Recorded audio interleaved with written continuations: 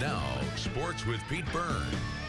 Notre Dame and Purdue play for the 86th time this weekend when they meet on a neutral field in the Shamrock Series down at Lucas Oil Stadium.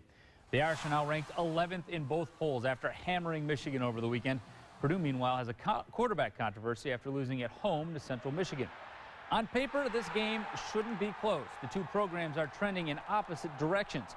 But Brian Kelly insists he will have his team focused and prepared for the Boilers, just like he would any other opponent.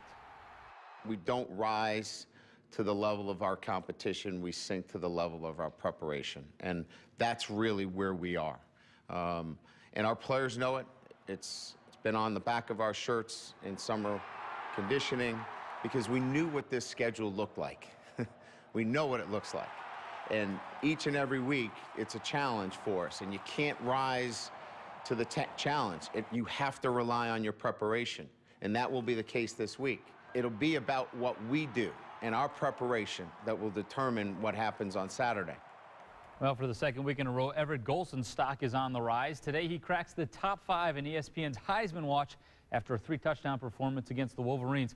We'll take a closer look at the hype that is building around him tonight at 11.